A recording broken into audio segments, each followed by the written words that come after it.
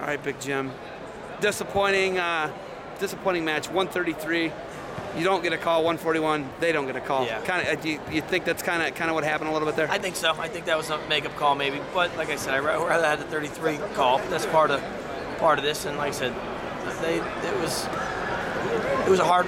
There were a lot of hard calls to make as an official. So they did what they did. Yeah. 149. First off, are you showing junior high moves, wing and rolls and Petersons and things like that? Or do you think he just had so little energy that's his style? That's how he wrestles. And like I said, his style isn't the. It's my daughter. His style isn't my favorite, but he goes out there and he does things like that. So you deal with it, and that's what we brought him in to do things like that, to figure out ways to get points and score points for us. I was counting 8 matches to 2 to start. You took it was 7-3. It ended up, but you guys were in it until heavyweight. Yeah. Well, how important is it, to continue to, gain? I guess you're making up space and making up ground on those guys. How important is it to continue to catch them? They're the standard in your league. They're ranked 6th in the country for a reason. They got a good team. One of the things that as a coach I look at is we have 6 freshmen, 2 sophomores, a junior, and a senior in our lineup.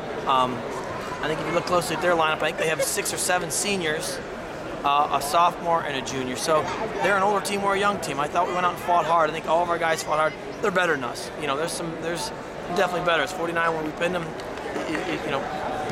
Our guys wrestled as hard as they could. I thought they did a great job. We need to go back to work. We got 2 weeks to make some adjustments, and then we'll go from there. How huge do you think that win was for Chase? I think for Chase's confidence. Chase is it's more about confidence for Chase, and he hasn't had it the second half of the season. He's a freshman. This is hard. Our practice has been hard. He isn't. I would say he isn't used to it. Where maybe he's turned the corner, and maybe this is a match that he needed to get back in the swing of things and go to the MAC tournament and start upsetting guys. I think he has that ability. Like the kid was a high school national champ. He's got some ability. He just hasn't had much confidence, and if you don't have confidence, it makes this sport even harder. 133. How disappointed are you with the outcome there? Like I said, we learned a lot of things that match. I think, there's no doubt Danny's a much better on his feet than their guy. We need to keep Danny on his feet. I think going down was something we wanted to find out. Where he was. So will you take that loss now as compared to the MAC and the Nationals?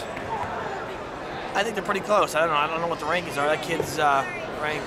But I'm saying, would you rather take a dual loss and learn something in the duel rather than learn at the MAC tournament or the NCAAs? Like I said, both those guys are going to the national tournament. Like I said, you never want to lose. Losing, there's something good out of losing, but we can go back and we can try to find some good out of it.